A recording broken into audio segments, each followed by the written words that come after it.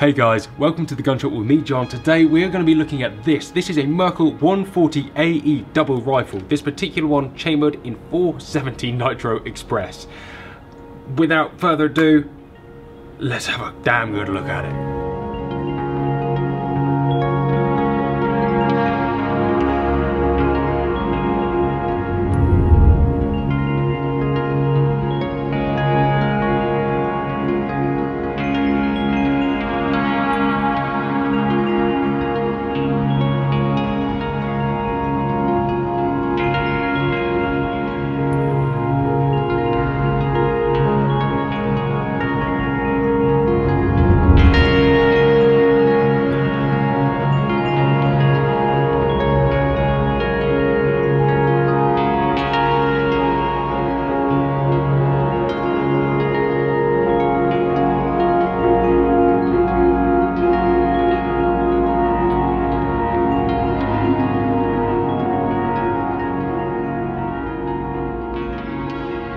Starting at the back, we have a 1/2" Pachmayr pad, again hand fitted to a grade 4 walnut stock.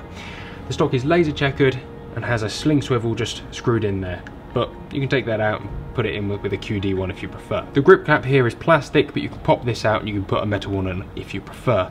There's an awful lot of optional extras with this gun that actually can make it quite special. You have a raised cheek piece, and actually the wood on this isn't horrific for a grade 4, it's quite pleasant.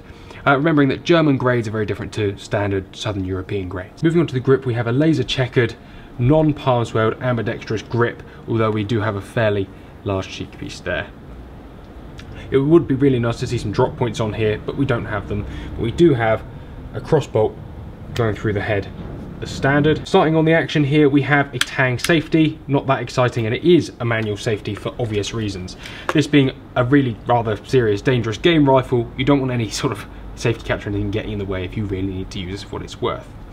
It being that way, it is a double trigger, modified Anson & Dealey style box lock action. The reason they went for an Anson & Dealey action is pure reliability. The fact that if one side breaks down, the other side will work will always help with it being a dangerous grain rifle.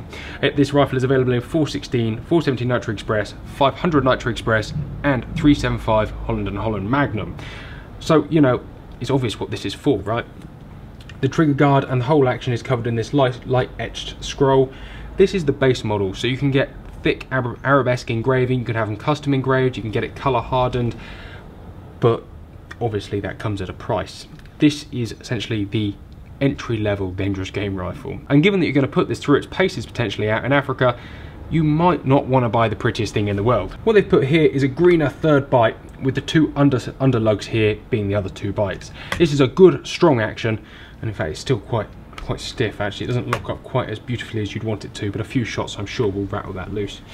It's good strong action, it's not going to let you down. I think that's pretty much what they've built here, is it is built for reliability as much as it is still a good looking beast. Moving on to the barrels, they are calibrated at 50 yards, however you have these flip up leaf sights for 75 and 50 there, or you can just use your bullhones if you prefer. Very nicely engineered, work a treat, and there's a lot of nice things to say about those. You almost have a quarter rib before it scallops down here and raises again for your front sight there. These barrels are 600mm long or 24 inches, and the whole thing is only a metre long, just over a metre long. So it's a very compact system. However, one thing I can say is it weighs a huge amount. This particular one weighs in just under 6 kilos, which is a fair amount for a short rifle like this. A lot of the material being out front actually lends this gun to obviously fall forward. Not that that's the end of the world, you're not going to be swinging it around that often. You're hopefully going to have to pull the trigger once, maybe twice. The forend isn't quite a splinter, in fact it's nice and substantial, so you can get a good hold on there. It's also got a little cut here, so you can pop this out and you can fit a Weaver style base if you so desire. There's a few other quite cool features on this gun that are worth mentioning. Firstly, that front trigger is articulated, so in a hurry you're not going to have to bush your way through it, it will move out of the way for you. Secondly, it is an ejector. These are separate and will eject independently of each other, which is quite nice when you're in a hurry. There are a lot of optional extras that they do list for this gun. The first being octagonal barrels. I'm not sure how that would work, but I quite like the theory of having a twin octagonal barreled rifle, a double octagonal barrel rifle. I mean, it would look weird, but it's got to be worth a try. It'd be interesting to see. I'm hoping that's just a typo, but I still like the idea. The concept is quite cool. Secondly, higher grades. This rifle will go from a grade 4 to a grade 7, and obviously probably to a grade 10 if you do ask them to. It's available with satin or a high gloss finish. You can get various lengths of pads if you're special ordering this for yourself. There is a pretty much unlimited customization on the stock. You could order it to your fit if you wanted, so you can have a perfectly fitting rifle. Obviously all these are slight extras, but not the end of the world.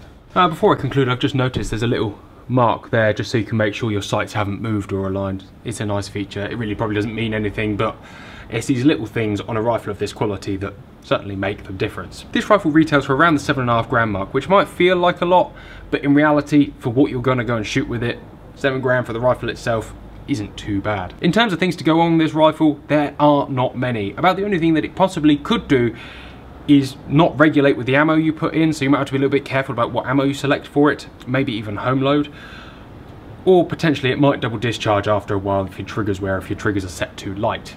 However, these things are really unlikely to happen, and as long as the first thing is accounted for, aka you regulate the rifle to the ammo, or the ammo is regulated to the rifle, sorry, then there's very little to go wrong. In conclusion, I think it's really nice.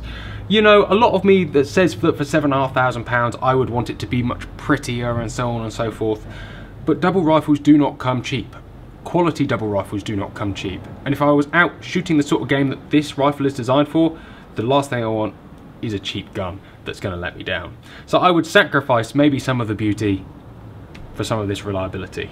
And to be fair, when you shoulder this thing and perhaps dream of being in Africa doing the sort of hunts this is designed for, I don't think the rifle matters that much. It feels right, it mounts well, and really you just know it's going to do the job it's designed for.